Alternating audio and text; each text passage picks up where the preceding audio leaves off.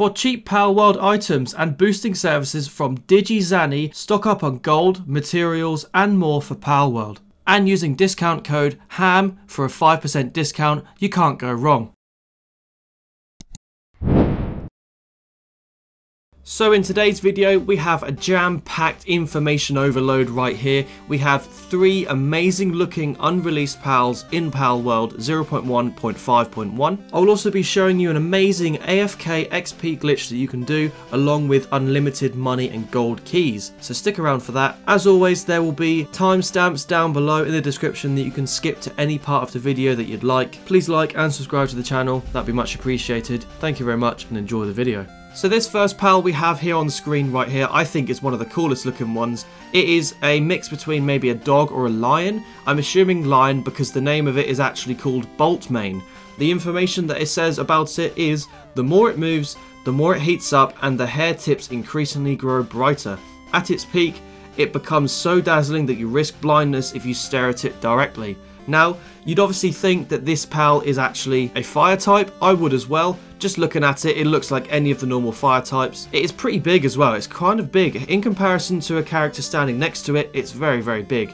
Anyway, one thing that you might not actually know, which I didn't know at the start, is this is an electric type. How strange is that? Why? I don't know. If you can let me know why. If you think you know why, I'm not sure. This is so weird, but I really like it and it looks cool. The partner skill that it will have is Ride. Obviously, if you think about it, it's literally just going to be you able to ride it. I wouldn't mind that at all. It looks kind of cool riding on the back of a fire lion. I think that'd be pretty sick. Anyway, moving on to the second unreleased pal. Coming in at the second unreleased pal in Palworld, we have the Dragostrophe. I believe I said that right. Anyway, this thing is absolutely huge. Just look at it on screen. The description of this is a silent beast born of the abyss. Thou shalt not stand before the beast. Thou shalt not heed the beast. What that means, I'm not entirely sure, but this thing is absolutely huge. I believe it is a mix between dark and dragon type, am I right? I'm not sure. Anyway, some of the movesets it has on screen here are pretty cool. I think it will be quite a powerful pal when you upgrade the attack abilities that it actually has. And then it just says this pal is under investigation. The partner skill for this is the Black Winged Shooter. That sounds pretty cool. So I would imagine it allows you to actually ride it and then use its ability to shoot something from the wings maybe, or like a certain ability, a bit like Iron Tail maybe from Pokemon. Don't know, no idea, but this will be cool. I'm looking forward to this one. The third and final pal that we have right here on the screen is the Dark Mutant. It looks pretty cool. It's caused a little bit of controversy online because people think it might be similar to the XY version of Mewtwo. I'll show a screenshot of that on screen right now. In comparison to a person standing next to it, it's not very big, but at the same time it does sound very, very cool. So, some say a beam from a Dark Mutant that has perfected its technique can tear holes through other dimensions. It's believed that certain species of pals were born from such a phenomena. So I'd assume that maybe this actually travels through time or something, or dimensions that pulls other maybe dark type pals through. This might be another reason why Mewtwo has been thrown around in conversation a lot, because I swear Mewtwo does very similar things in the Pokemon series. But anyway, I think this is very cool. Looking at the attacks on screen, it absolutely packs a punch. And with the partner skill being called Teleki Explosion, that sounds unreal, almost like a nuclear explosion type thing. I can't wait to see this one as well. Overall, these 3 new unreleased pals are very cool and I can't wait to see them.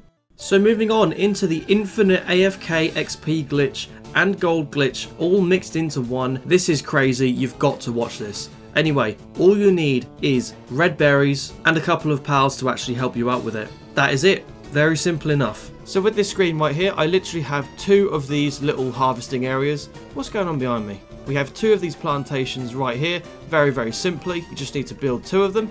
And then you need some pals that will end up seeding, harvesting, and watering. So if I go over to my pal base over here, so we have these 2 guys, the Verdash and Masanda. They're really, really handy and very, very good to actually plant. And we also have Robin Quill, who can also plant, and Patalia, who is also nuts at doing that as well.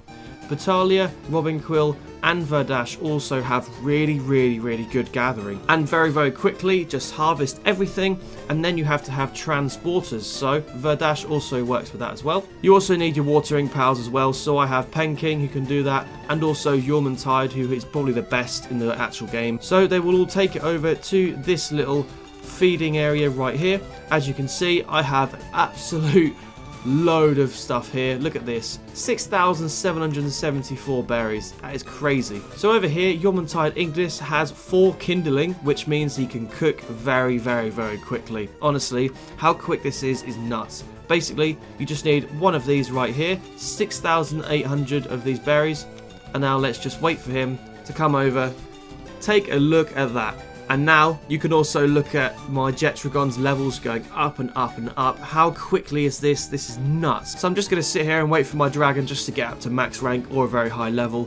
And you can do this as much as you want. I'm AFK. You could just go away from your screen and this will absolutely tear through XP. As you can see, I'm already halfway over to max rank with my jetragon. And now we can go and talk to him and we can sell all of the baked berries that we've just got. So I can then just click on right click and they sell for 10 each, so 3,000 already, right there and there after what, a minute? How nuts is that? And obviously my Yormantide is going again, so we can just repeat this process with 6,000 berries. This is crazy. If you don't want to do that and you need loads of gold coins and also gold keys at the same time, you can actually farm the black marketeers around the map. So I can show you on screen right here a screenshot of the locations of every black marketeer in the game. You can pick and choose whichever one you want, it does not matter. They work perfectly and it's the same thing with every single one. So just for memory, I'm going to go to the first one I know on screen. So I can go to fast travel and I know that there is one over here on the right hand side where the Eastern Wild Island is. And I need to get my dragon out and then go towards him, which is up and over towards this area right here. So what we need to do, we now have the black marketeer right here. For me, the easiest way of killing it is very simply just to talk to him while you actually get your pal to attack it. Also, there is a very good way that you can also use the hanging trap. This hanging trap is really useful. So what we need to do, if you've not seen this before, you build the hanging trap like this and make sure it actually sits under him just like that. He then goes flying up in the air and can't retaliate if you smack him like this. Very simple enough. So you can now build a campfire just under him by spamming it like this and it should end up setting him on fire. Does it? Indeed. Yes, it does. So we can just sit here and wait for him to actually die. We can end up shooting him with this as well. It's broken as well. That doesn't work very well. So we can also just get my jetragon out just to help me kill him. So we now just wait for him to die. He should die any second right now. There we go. He's just dropped his stuff on the floor. Perfect stuff. And now we can then just bring our guy in, take away the builds, bang and bang. All we need to do now is get back on our jetragon, fly away all the way down here. So we turn around and leave the area. I'm going to walk over to the edge right here, regain my stamina. I'm going to go the long way back just so it takes even longer for him to spawn back. So we now go all the way over here and he should be right there again. Look at that. So simple. And now we can just repeat the process and carry on getting unlimited gold in Palworld. How nuts is this? So easy to do.